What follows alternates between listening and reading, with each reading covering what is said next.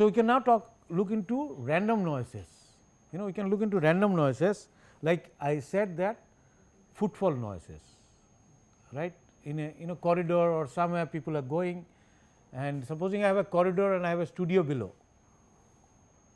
or I have some reading room below. Now, these are random noises. Generally libraries, you do not want noise is generated within the source, you do not want it to come back, but also do not want it to go to the next level. So, it is a structure bound footfall noise is a typical random structure bound noise, right.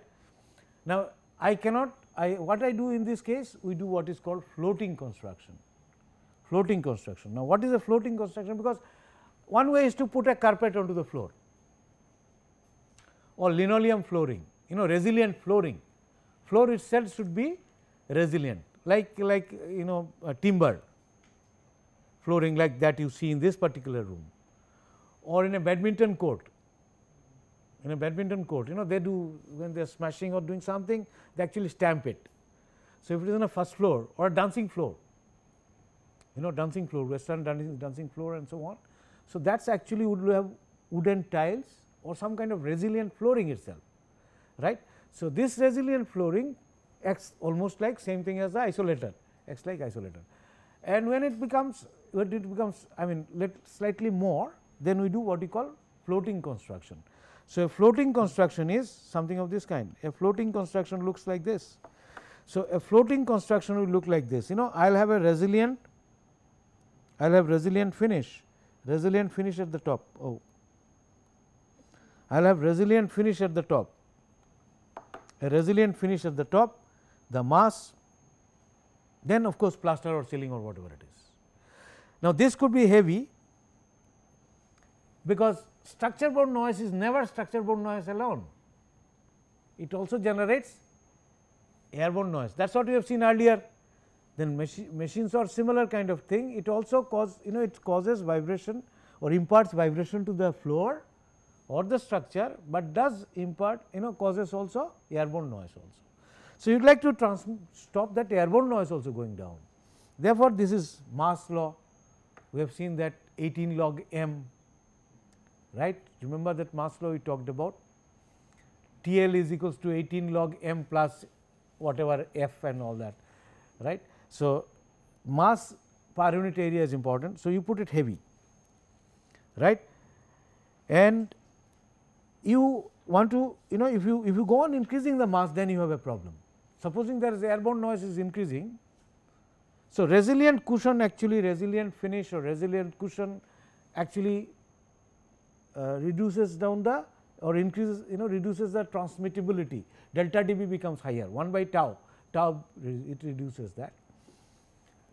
The mass reduces the airborne noise transmission loss properties. So, you got to combine both of them, and when airborne noise is very heavy, you may not have, you can't go on increasing the floor thickness. So, what do?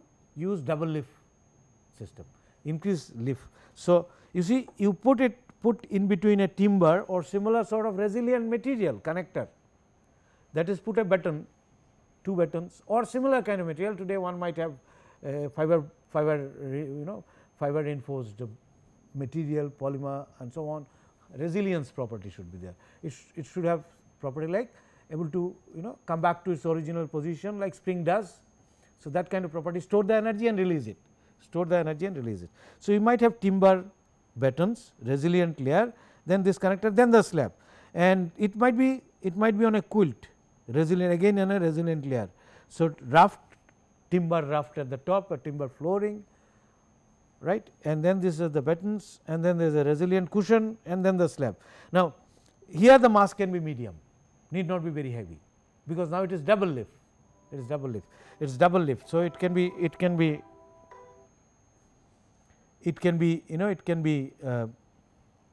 light, relatively medium. So, slab again resilient layer, and this is floating screed or something, floating screed. Similarly, slab here can be heavy and with a resilient backing, floor covering with resilient backing, etc., and leveling screed or something of that kind.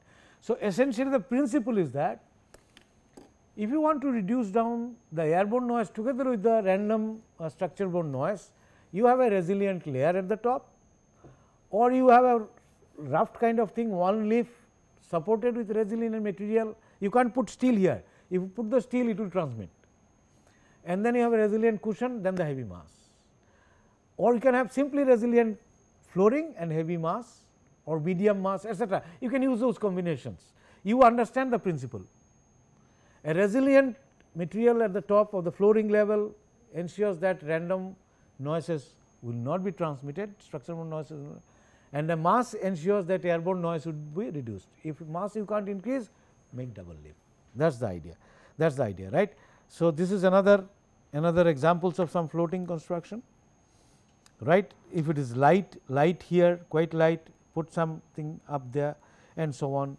So, mass you can decide. If it is light material you can use, if it is double leaf wall, then double leaf, as we have seen, the double leaf wall actually transmission loss is higher. So, that is it actually. Okay. So, strategy wise for airborne noise and structural noise, if it is, first we have discussed earlier that if it is within the source is within that room, then you put on absorbers. If the source is in the next room or outside this room, either it would be structure borne or it will be airborne or combinations usually, airborne or combination of structure and airborne. The strategies then we looked into. If I know the frequency in case of structural noise, what I do? I put an isolator. If I do not know the frequencies, random footfall noise or utensils falling or something of that kind, then I treat it in different way. Right. So, we have actually noise criteria curves, as we call it. How much? Because we have said that earlier, I said earlier that dBA, remember we talked in terms of dBA. So, permissible noises are quite often defined in terms of dBA, particularly external scenario. For example, like NGT suggests in residential area should not be more than some 40 or 45 dB during night time, 50 dB in daytime or something of that kind. So, there are criteria. They are very gross dBA level coming from different sources, but there can be other kind of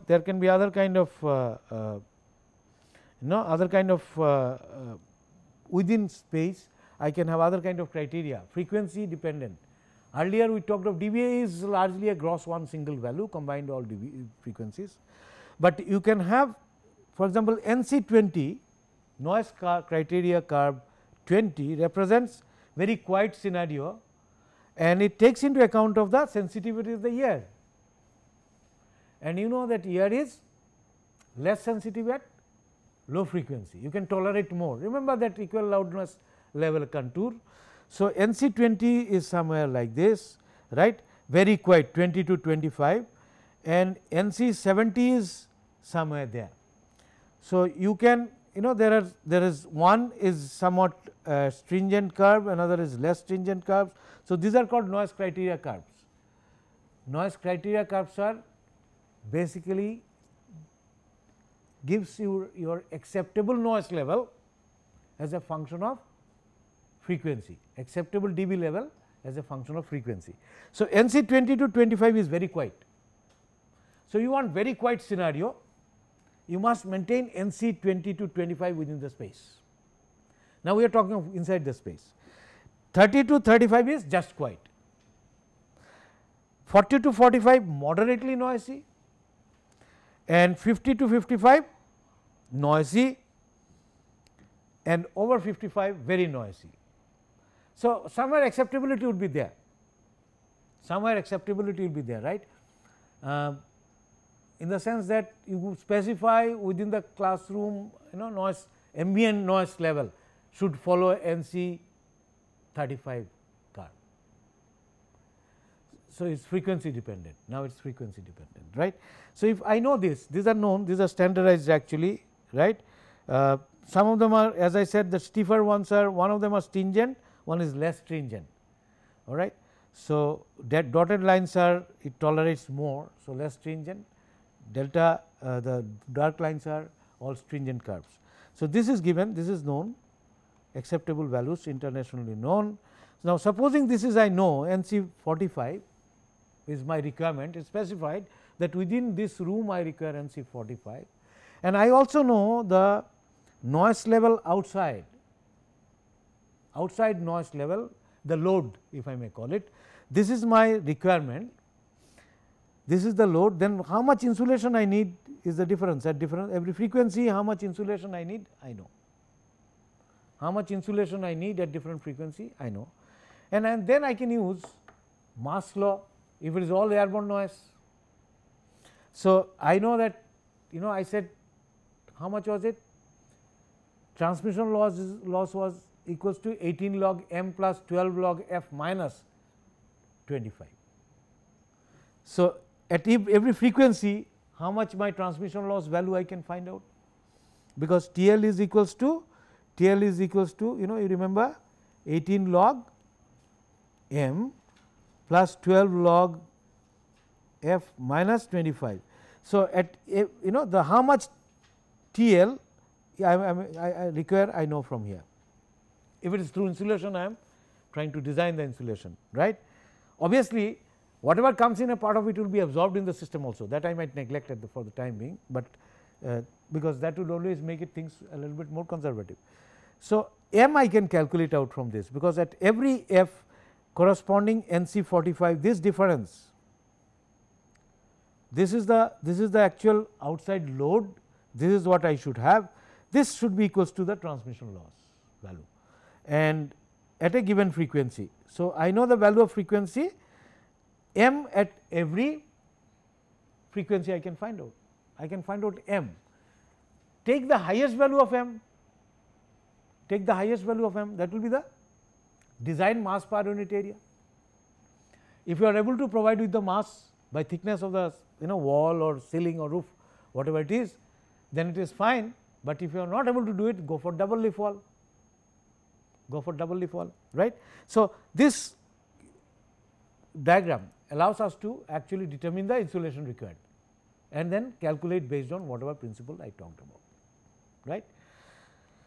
So, that is what it is. Okay. So, before going to exposure, you see, first of all I think there is no slide here, but I like to add any of these issues, as we have seen in thermal issue as well, we have seen that it starts from the urban planning stage. And here also I might have told you the external noise control, that you do zoning, right, try to keep the noise. Now, similar thing you can do inside the building also. So, you can classify spaces can be classified. First of all, noise generating,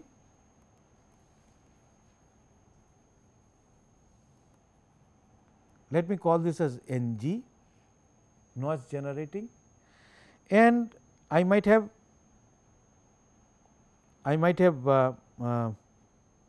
something called not noise generating,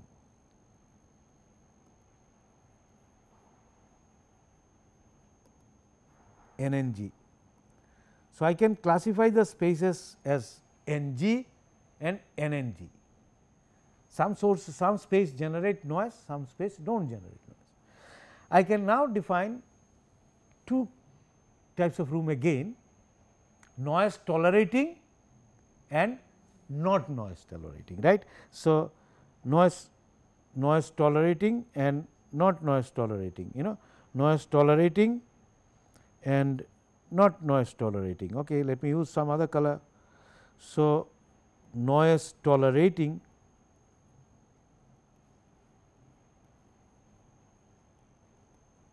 NT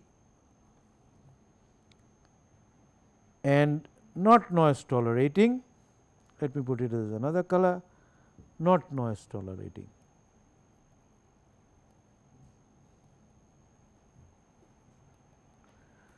So, you see, I can have a room which is noise generating and noise tolerating. I can have noise generating and not noise tolerating. So, NNT. So, this will give me combinations, 4 types of spaces. A space should be either it has to be NG, NT, Ng NNT, and the other one is not noise generating NT and not noise generating NNT, right, and not tolerating also, does not generate. Now, let us see noise generating and also noise tolerating, right, a kind of a student's canteen. It would generate noise, but they do not mind the noise being there, it is all noisy, it can be, I mean it is suspected, it is fine, there is no problem. So, such a space is noise generating and it tolerates the noise also. Noise generating, but not noise tolerating, a classroom. Obviously, whatever is going on here is noise for another room, right, a classroom is such kind of thing. And then noise, not noise generating, but it can tolerate noise, it does not generate noise, but it can tolerate noise, right. So, something like of course, the last one I will give a storeroom for example, usually it does not generate noise, but it tolerates also, it tolerates noise, does not matter storeroom whether it does not generate, but noise comes, who cares, it is not a problem. So, not noise generating and not noise tolerating. Operation theatre, right, operation theatre does not generate any noise, very quietly people are working, or even like these days you may not have that kind of thing, but good old days you used to have a server room of the, or rather mainframe computer, and then there will be all kind of mainframe or even a computer room, supposing computer lab, it does not generate noise, but does not tolerate also, So, now how do we go about it? We segregate this room in the room planning itself. So, this planning stage itself, there is a kind of strategy that I am talking of. See, not noise generating and noise tolerating, this kind of spaces can go anywhere, you do not need any buffer. But if something is not noise tolerating, noise generating, one space which is noise generating and not noise tolerating generates, but does not tolerate, two of such space cannot come together, because one is here. So, compatibility of this is very compatible, it can go anywhere, does not generate, can tolerate.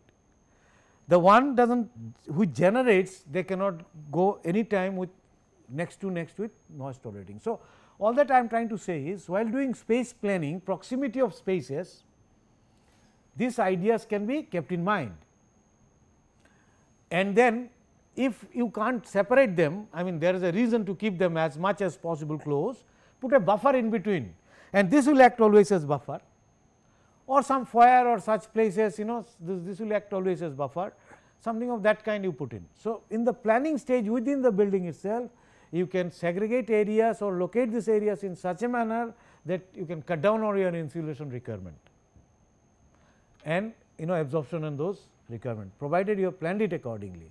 So, but then remember, noise planning is not the only planning, you are planning for traffic movement, planning for thermal issues might be, because you want to something you do not want to heat up too much, do not keep towards the radiation receiving side, west side or something of that kind in the afternoon.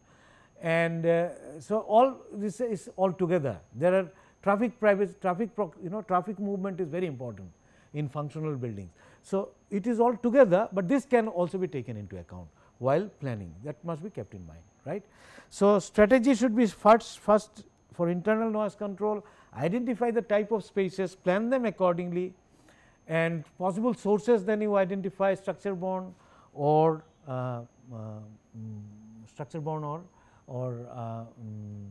what do you call airborne noise, and then all this planning you do, and then you can decide on this. Just one more point related to this, exposure condition is very important from health point of view. For example, 115 dB for 15 minutes, 0 hour 15 minutes can create same damage as 85 dB in 16 hours. So, exposure levels are given, lower noise level can be tolerated, but this is an industrial situation. You won't be, somebody would not be subjected to 85 dB all the time, that is usually would not be the case, right, that will not be the case. So, 85 dB 115 dB, these are equivalent. So, these are the exposure level, these are exposure level as it is called, these are exposure level as it is called. So, T is the permissible exposure time that is given from various health consideration in National Building Code or similar bodies, and it will be given as actual exposure time C, right, actual exposure time C.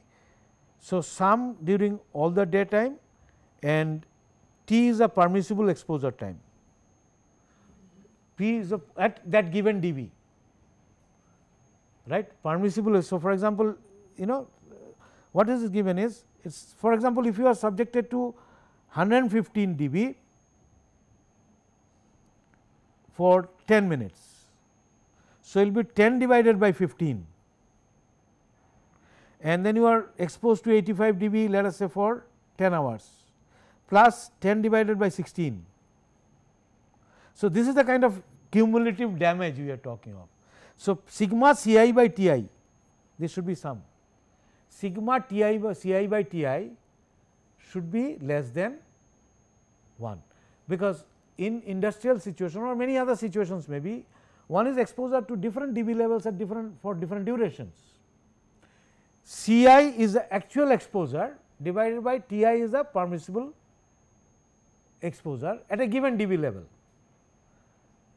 So, if you are exposed to 80 dB, let us say for 7 hours and permissible is let us say 20 hours or whatever it is, the fraction of damage would be given by that. Sum total of all the damages must be less than equals to 1. So, that is the thing, so that is basically the exposure thing. This kind of cumulative damage we use in many other places also. So, sigma T I C I by T I, actually that should have been a bracket, should be less than y, where C I is the actual exposure time, T I is the permissible exposure time for a ith level of ith, some ith value which corresponds to a dB value. So, ith dB level, and sum it up for all the dB levels, that should be less than 1, then you are safe. If it is more than 1, that means it is not so safe, right, it is not so safe.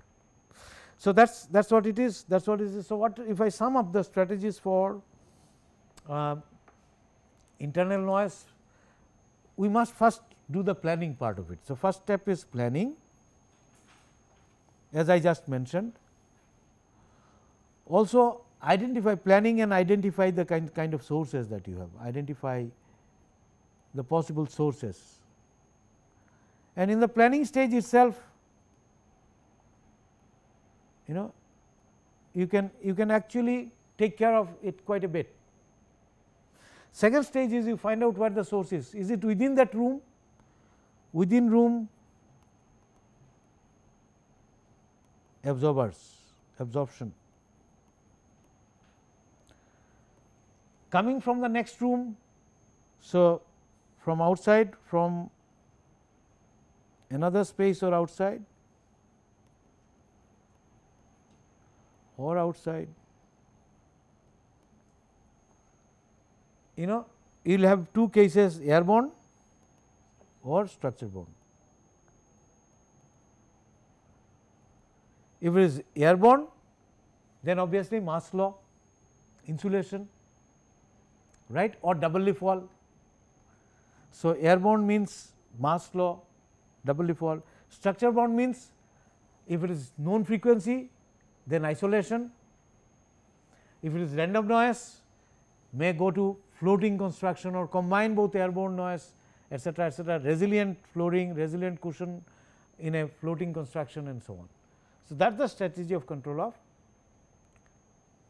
noise within the space, and we have noise criteria curve which specifies how much noise the space can tolerate. Based on that, you can design the whole system. Okay. So, I think with that we by and large finish our discussion on noise control. We will look into auditorium design next.